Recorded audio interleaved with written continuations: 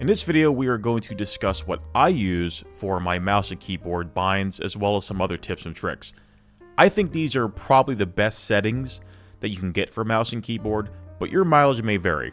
I encourage you to not just use this as a definitive guide, but also as something to learn from and make adjustments to as you see fit. So under game settings, these are the things I'll always change or turn off. We're going to start from the top and work our way through. Show hints, I always set to no. Control hints, I set to no. Aim down sights toggle, I set to yes. Flight G-Safe defaults on, no. Flight proximity assist defaults on, no. Pilot ESP zone size degrees, I set to 20. Pilot ESP dampening curvature, I set to 1. So basically what happens is the ESP will slow down your aim when you're going over a target. The reason why we want the degrees to be so high is we want that transition to be smooth. The reason why we set our sensitivity so low on is we want it to be impactful but not too impactful. You can see here there's really not much of a slowdown. It's very gentle and very subtle. In my opinion, this is the best settings for a mouse and keyboard for aiming. Pilot VJoy range yaw, 4. Pilot VJoy range pitch, 4. So this is what the default settings look like. You can see how long this tail is. It makes your ship a lot more slower to respond. But when we lower it here, you can maybe see the ship is a lot more snappy and responsive, and the tail is shorter. This is a superior setting. Pilot VJoy mouse dead zone, 0. Pilot velocity indicator, always on. Those chevrons right there, that's your TVI. You always want to have that on, that way you can see where you're going. It's very helpful. Driver VJoy range yaw, 4. Driver VJoy range pitch, 4. Driver VJoy mouse dead zone, 0. Turret VJoy range yaw, 4. Turret VJoy range pitch, 4. Turret VJoy mouse dead zone, 0. Turret ESP dampening curvature, 1. Turret ESP zone size, 20. Guns fallback convergence distance, 100. So let's say this rock down here is a guy on the ground you want to kill and he's got a railgun. If you try to shoot him using the default settings, this is what's going to happen. Just shooting around him. Now let's try it using my settings. Much better. You're definitely going to hit that guy now. Vehicles targeting. Enable auto zoom on locked target? No. Pilot look ahead enabled? No. Turret look ahead enabled? No. G-force induced head movement? 0. Global camera shake? 0. Emissions HUD displays signature values? Yes. So this is what your HUD emissions look like by default. This is what it looks like with the numerical signature enabled. This is much better. Much more information. Graphics.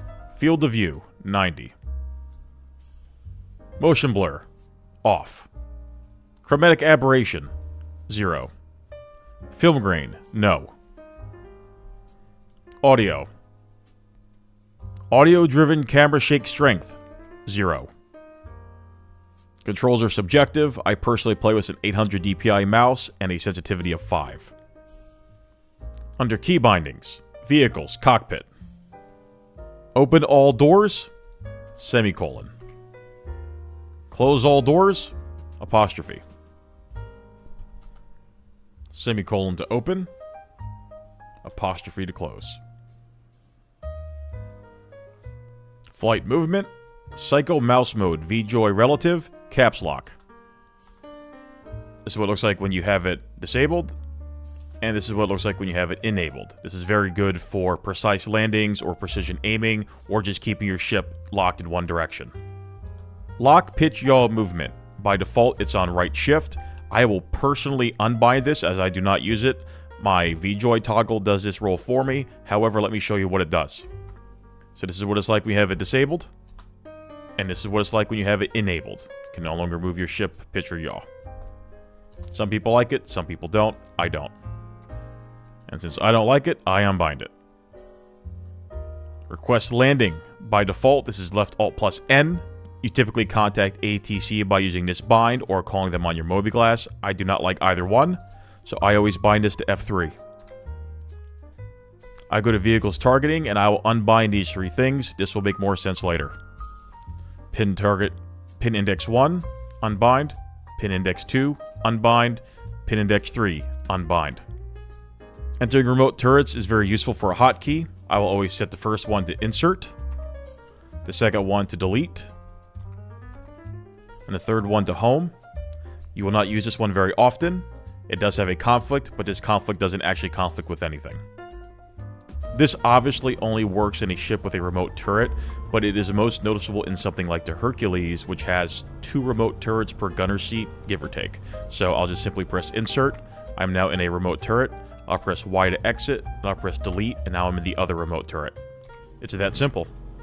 I will then go to vehicles target cycling, and I'll unbind cycle attackers forward, which is on 4, unbound. This will also make sense soon. I'll then go to vehicle weapons, down to toggle lead lag pips. I will bind this to control, because sometimes you will want to go to your lag pip, even though lead is your default pip.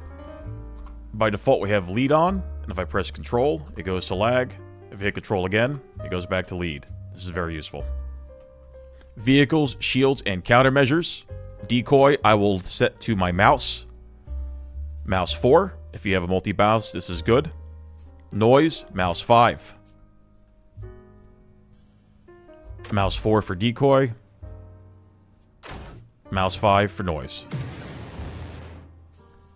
Vehicles, power, triangle assignment. This is why we unbound those things before. Weapons, set to max 1. Just a conflict here, don't worry about it. Engines, set to max 3. There's a conflict, do not worry about it. Shields, set to max 2. Conflict, do not worry. Reset assignments, 4. There's a conflict, do not worry. Number 1 for max power. Number 2 for max shields. Number 3 for max engines. Number 4 to reset. And that's it. Thank you for watching. As always, this is purely subjective. This is what works for me. You might find something that works for you. And if you do, by all means, please use it. I hope this helped. Thank you.